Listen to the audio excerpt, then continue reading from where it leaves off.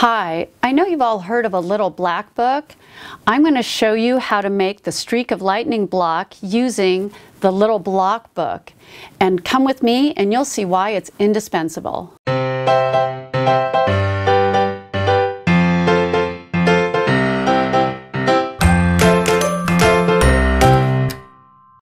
Hi, my name's Amy Marson, and today I will be showing you how to make 5 different blocks using the quick and easy block tool, or as I like to refer to it, my little block book. Today we're going to be making the streak of lightning block, but by the end of the 5 video series you'll be able to make a really nice sampler.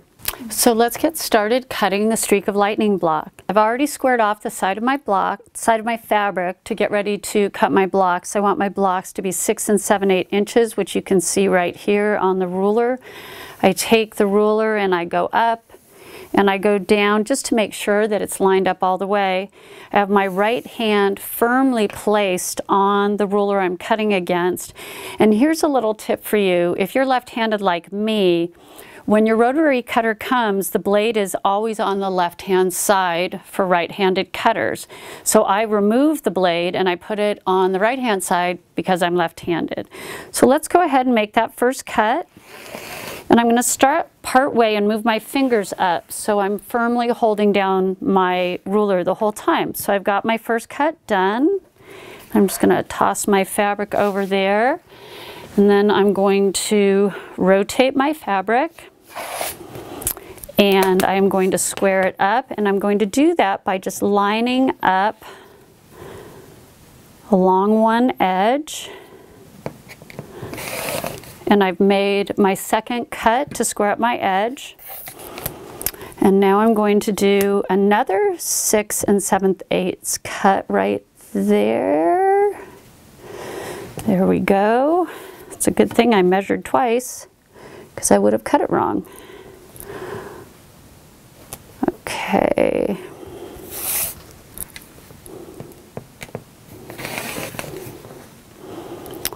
So we've got 2 of each color there, and we're going to do one more because, as I mentioned, we're making a 10 block sampler. So I'm cutting all my fabric at one time because this is the quick and easy block tool, so I'm trying to get my blocks done quickly. That's my second cut. The next thing I'm going to do is to show you the tip for the half square triangle. So I'm going to take my 2 fabrics and I'm going to put them together, right sides together. So this is the right side of this fabric. And then I've got my little dotted Swiss American Jane fabric. And I'm going to lay that one on top, right there. I'm going to make sure it lines up, which seems like it would be easy, but on camera, not so much. Okay, there we go. And then I'm going to take my ruler and my pencil and I'm going to put it right here on the edges of the block, and I'm going to go ahead and I'm going to make a line with my pencil so that I can see the block to sew. And then once I'm done, I make a scant 1/4 inch on either side, which you'll see in just a minute, and on this side as well. And then when I'm done with this block, I just cut it down the middle, press it, and I've got one half square triangle done, or 1/4 of my 2 column grid block. And what do I mean when I say 2 column grid? Let me show you. It means that if this were the entire block, it's got 1 column and 2 columns. If it were a 4 column, it would be like this. So there'd be 1, 2,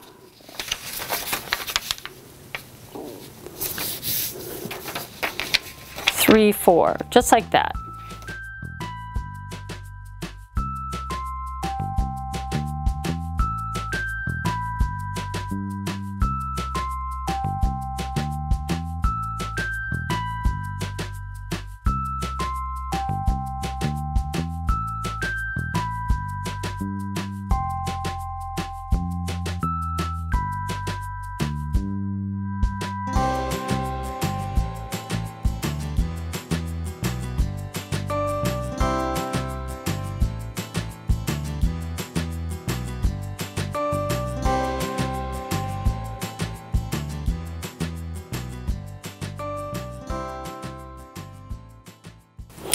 quick tip, if your fabric's directional, make sure you mark all of the dividers for your half square triangles in the same direction. So I'm going to mark that as an X because I don't want that side.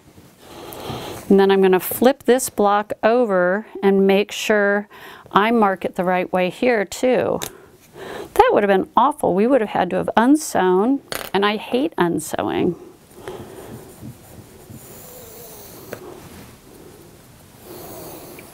Okay, so we're all ready to sew, so let's get started.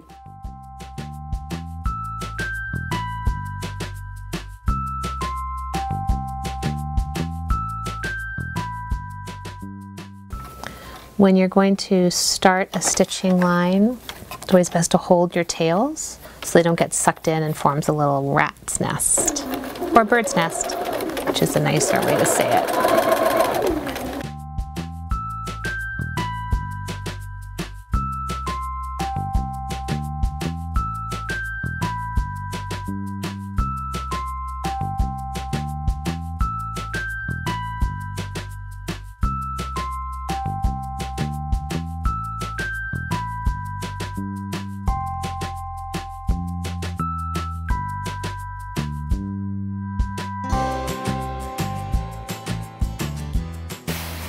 I'm going to press the seams on this piece toward the blue. You usually press towards the darker side, but since we want these seams to nest nicely together, I'm going to press one towards the blue and I'll press the next one towards the green.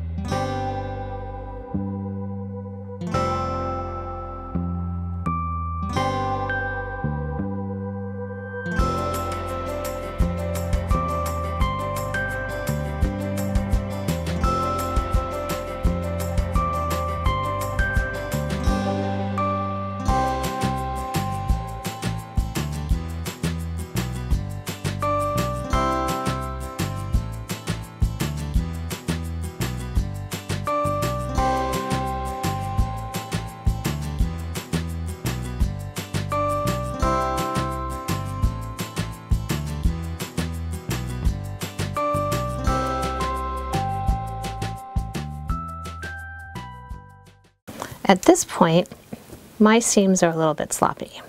I could tidy that up. The thing that's going to matter the most is this point right here. And so I'm going to stick a pin right there so I know where I want the stitching line to go.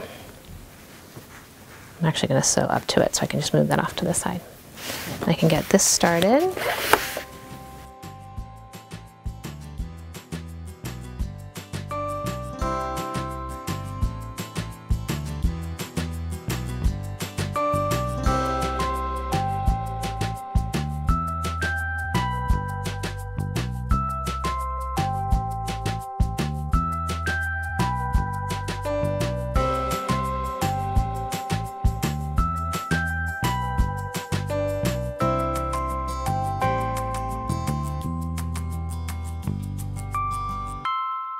So you may have noticed that I had a stunt sewist, and I know that may be a new position to some of you, but I realized fairly quickly that I am not a precise sewist, so I called in a stunt sewist. What does that mean? Well, to compare the two blocks, what you'll see is on this block, the stunt sewist was able to get a really nice point. On mine, my point didn't quite line up. And the other thing that I noticed when I cut the fabric is with the directional fabric, you have to be really mindful of how you cut it so that it's all going in the same direction. So here, those two are going in the same direction, and then those two. And then here, it's the same thing, side by side and up and down. So you want to make sure, if you're using a directional fabric, to make sure you're going in the right direction on all 4 blocks, and to really focus on making sure your points meet precisely. So this is the streak of lightning, and this is the first block in the series of 5 blocks for the Quick and Easy Block Tool. Thanks for watching. If you like this video, give it a thumbs up or leave me a comment or a question. And remember to subscribe to C&T Publishing's YouTube channel. And come back next time and I'll show you the next block we're working on. Until then, bye-bye.